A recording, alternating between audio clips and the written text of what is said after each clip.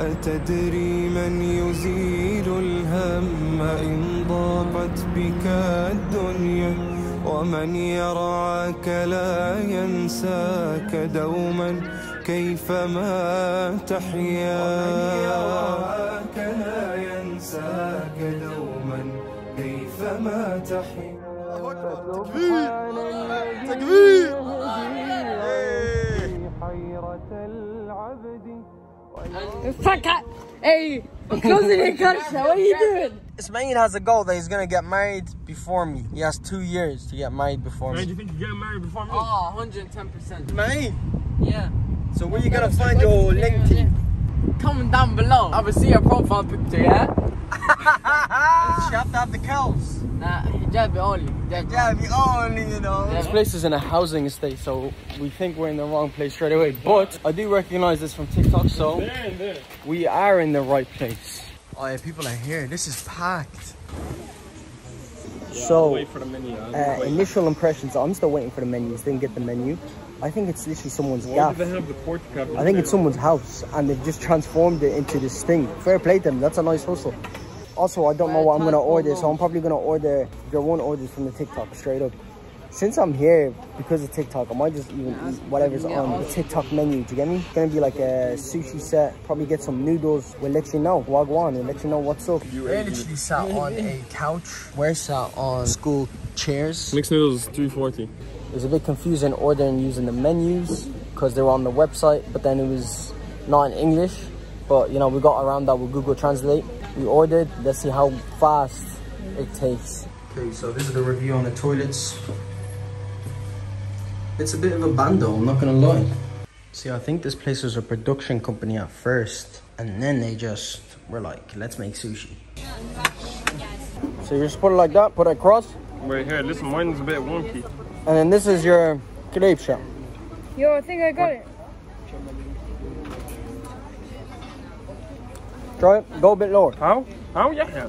Stop eating, let me show us first. Showing I think it's like this. Okay. Like this. So see? Like this. So it's gonna grab onto like it. This. Yeah. Can't. Awesome for spoons, man. Noodle review, yeah? I already took a few bites, but it's class. Overall, I'd give it... You're pissing me off. Show us how to blame use the chopstick. Overall, I'd give it an 8.5, which is pretty high, to be honest. Oh, okay. Finish, yeah? So you're gonna have to eat with the chopsticks. It's okay. Whether you like it or not, you're gonna have to learn. Right, come on, show us. Huh? Bro, just eat with the sun in my hand. Come on, let's go. Come on, man. Cheese! Man, learn in 2 seconds. Hey, Zakaria. Yeah, you're doing the easy ones. You're doing the beef. Yeah. So, Allah, you're gonna get cracking with your hands. Wallah, I'll get cracking with my hands, no problem. Oh, okay. Is it sweet and sour chicken, yeah? Oh, I'm actually doing it. Bro, that's not too sweet. It's not too sour. Huh? It's crispy from the outside, soft from the inside. It's very juicy. I'm gonna give this an 8 out of 10. It's perfect. But you can't go wrong with sweet and sour chicken. That's why I'm gonna give it an 8. It's not anything crazy, but 8 is very high though. Many was just stabbing it. Nah, man, you're supposed to do this. Jeez! You just done that to Robert Food, fam. Scumbag. Okay, we got the full sushi platter. Presentation, 10 out of 10, I have to say. Taste is decent, but for the price, my God, full platter for a tenner. We're gonna enjoy it. Listen, I'm allowing the chopsticks for this, man, because I can pick it up with my hands. Okay, so initially I was thinking, how is this so cheap compared to Ireland? But then quickly realized that the quality of sushi is not the same. I thought it was at the start because there's a few pieces, there's good quality there, just 1 or 2 pieces, and then it just wasn't the same, do you get me? Like with the Irish one, with the plate we'd get in Ireland, you'd get fresh tuna, you'd get crab, you'd get so many different variants, and there'll be fresh ingredients. With this, there's a lot of filler rolls like this one. It's like rice and cucumbers, you get me? Or there's a lot of this going on as well. So I'm not disappointed because you did pay a tenner for the platter, but in the same time, you were coming in expecting Irish quality but Turkish prices, but that just was not happening. either way, I'm gonna rate this place a 7.5 out of 10. Yeah, I think that's a decent score. It's gonna be lower for me. Just because of the service, they were always missing something, you know? We had to wait extra long, like I felt like we waited like a really long time. And they didn't even bring it in one go, like all of this, and then we had to wait another 10 minutes for the other... The platter, and they forgot the drinks as well, so. Yeah. But you know what, I was giving them the benefit of the doubt, because I know that's not their main business. I think like their production company, and they've shifted this place from a production company to a restaurant. But I'll give With them the service, it wasn't the best. The only bad thing about it is they made me eat beside some clap thing across from me. It's not that. Yeah, it's just cheap. It's like Aldi, if you know Aldi, or Tesco sushi, it's like that. Yeah. Out of 10, I give it a 6.5. 6.5. But for a price, actually, 7.5. Yeah, that's... Because it did fill me up. The noodles are actually very nice. I took a 10 out of 10 because I was the one who finessed the toilet. I took a 5. Come on, boys, let's go. Come on. Get active. Get active. Come on. Oi. How'd you feel about your new apartment? Some view, bro. That is a mad view. Have a little kitchen here. Nice one. Have their own little... That's a sofa bed as well, you know that? Are you doing a room tour, yeah? Are you doing a room tour? Ah! Boy, get out of here. So the reason why Zakaria and Ismail have their own apartment is because when we came yesterday to the spot that we were in, your man freaked out because I had it registered as 2 guests on Airbnb. I didn't think it would be a problem because, you know, you have a whole loft. If you have an entire loft, it doesn't matter how many guests you have. But anyways, he's like, you're only supposed to have 3 guests, this and that. I'm like, cool, no worries. You have an extra guest, no problem. Well, I'll pay for it.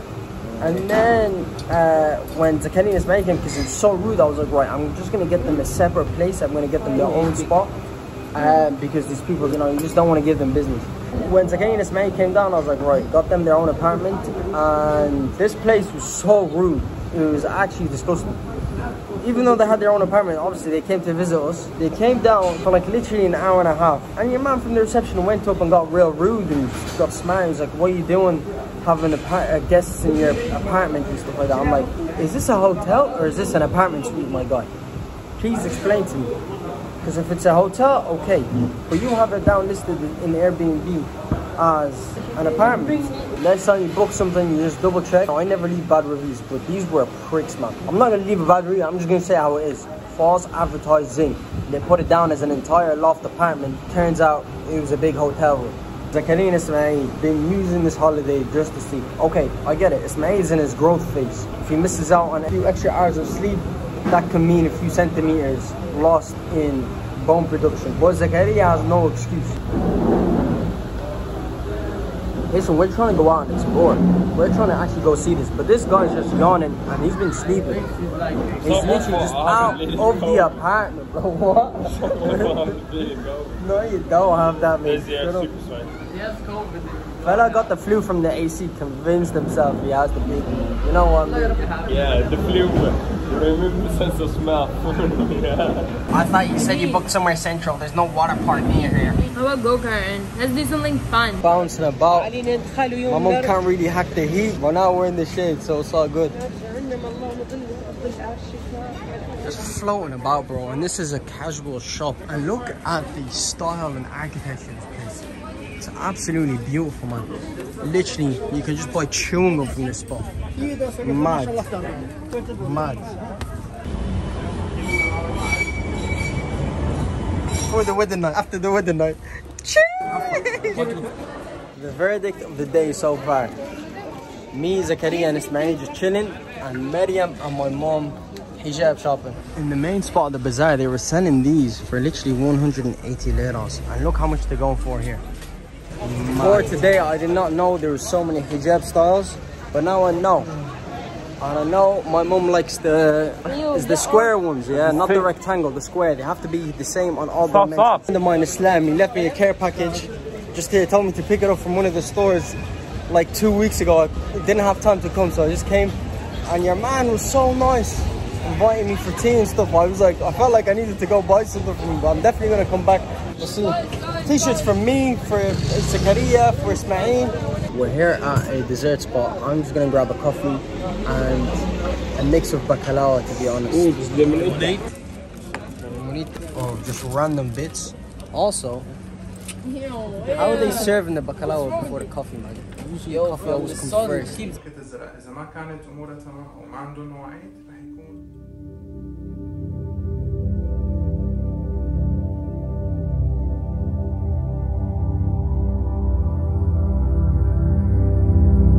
So that was our second session for the week. We're gonna pop in again tomorrow and do a third session. Man, I am so happy I found these people, I swear to God, because they're so professional. They're not trying to rip you off. Like, for example, yeah, my mom, every single spot that we went to, for profit's sake, they were like, yeah, you need to take off the whole tooth and we'll just do implants. And all of them were suggesting 4 or 5 implants. And then your man we came to this guy and he was like, what are you talking about? You just need root canals and maybe 2 implants max. So, and the root canals are tedious, you know, you have to come in, but the guy is just looking out for you because he's an honest, good guy. So I would highly recommend, if anyone is coming down to get their teeth done in Turkey, to come to Beynan Clinic. Beynan Clinic. I will link them down below. I will share the social medias, because honest to God, I'm just so happy with how honest and professional these guys are.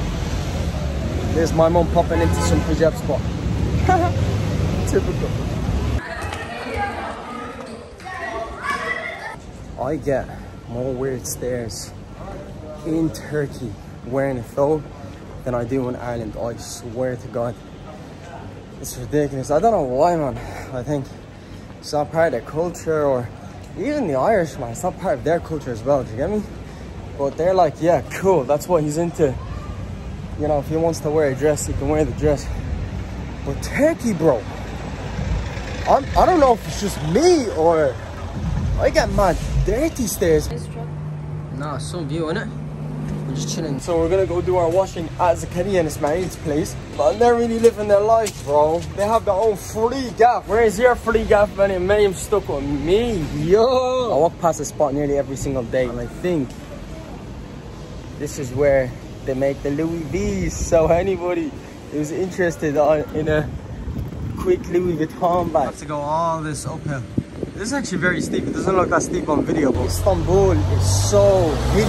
I think it's Turkey in general. It's like a workout just going up and around spots. So it takes a lot out of you if you're going to be walking around Istanbul. You might do 5,000 steps, but they will literally feel like you've done 10 to 15,000 easy. And then the sun does not make that job any easier. Why are you screaming? Salam alaikum. Bro, why is it such a kip? I told him. Bro. So my auntie just came, made some nice home-cooked meal, and I'm so sick of eating in restaurants. Turkish food's nice for a bit, but then after a while it just, on the daily thing, it just gets heavy because it's all fats and meat. It's nice to switch it up.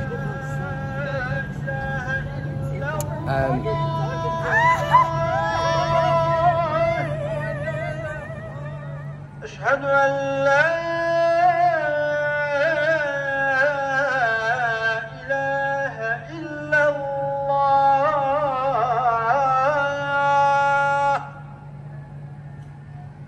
أشهد أن محمدًا رسول الله.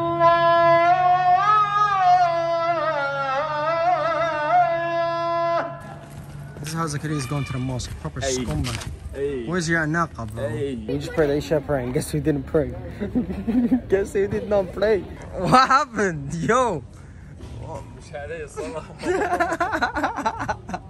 You know, menstrual cycle, you know? To clarify real quick, Zakaria already prayed. That's why. Prayed Maghrib and Isha. Bro, I'm trying to make your image look better, fam. After you've ruined it, you've tarnished your image. I'm trying to fix it. Man, it's not haram for me to... كيف مش حرام؟ Yeah, child.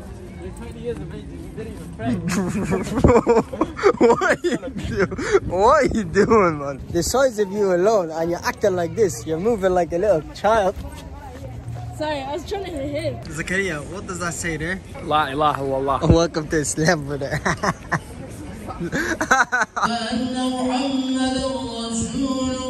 MashaAllah, man, like Zakaria praying Jum'ah prayer and that. Right, it's another day and another dentist appointment. Because we live so central, close to Air Sofia, there's no taxis that actually come in, so you can't order a taxi. So we have to actually go out to the main road so we can get ourselves a taxi, and hopefully we can get ourselves a taxi in time.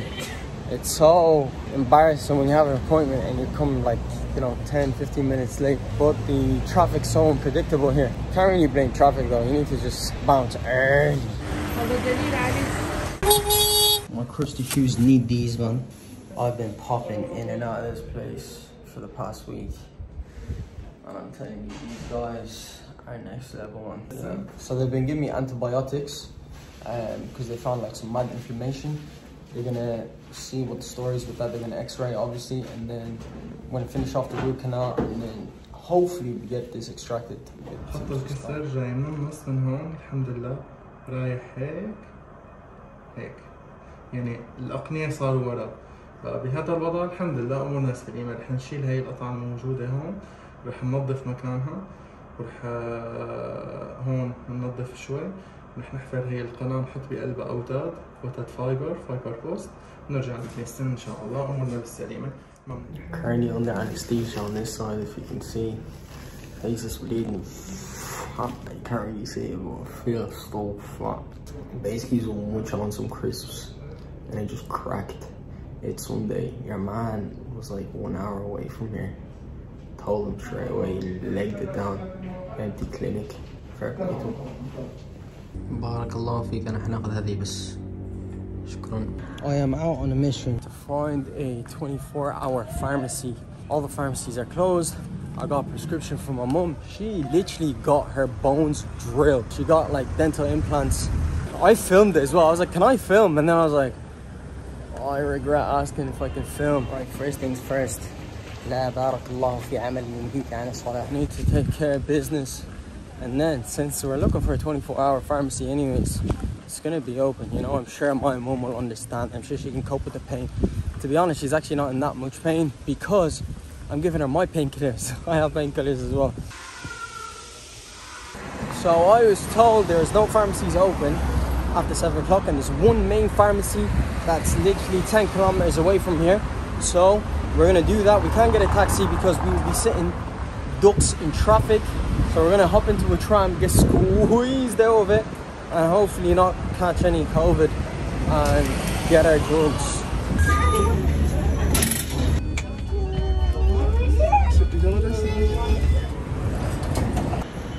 We're close. Hopefully the pharmacy's open. This is the moment of truth. This is where I find out if I got sent to the right place or if I got sent to the wrong place. But to be honest, so far it actually looks like I got sent to the right place because there's a whole line waiting for me.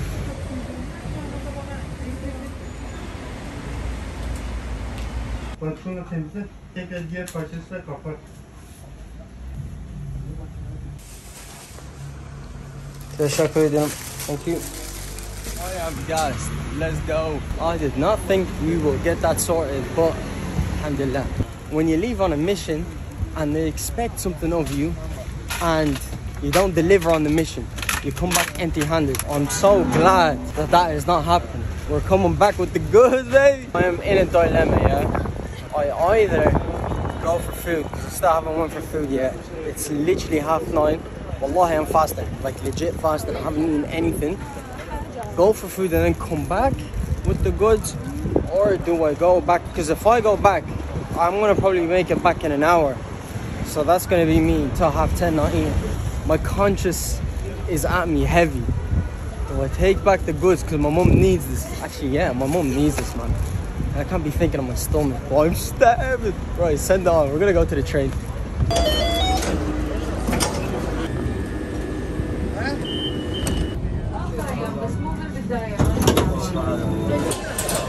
I'm stopping by real quick. I'm gonna get my mum a takeaway and then I'm gonna come back. From this spot on the way, I was like, right, they actually have loads of stuff that you can drill without really needing your teeth. Do you get me? So I got her soup, some mashed potatoes, and salad. Hopefully that does the job. The goods are acquired again. I'm gonna drop off the package and I'm gonna go back up to this restaurant to eat because I'm starving, bro. I'm literally fasting with no edge. That's my situation these days. Why? I don't know, man. At least I should actually just make the intention of fasting and get the reward for it. But no, man just goes like a dirt hit and not eat anything.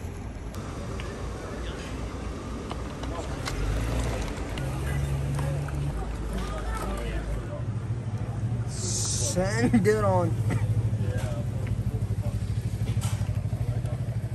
Right, I'm gonna get cracking with a few of the Q&A questions that came through. First one is, when I film, do I plan it or is it all in post-production? It's a bit of both. Let's say the vlogs, there's no plan to them whatsoever, but when it comes to the videography type of stuff, most of it generally is all in post-production. Obviously, I go out there, I try to capture as much as possible, capture emotions, feelings, and then based on what I have, I'll take that and then I will try shape my story from it. Because when you're out there, the most important thing is it's getting the clay, it's getting the material to work with.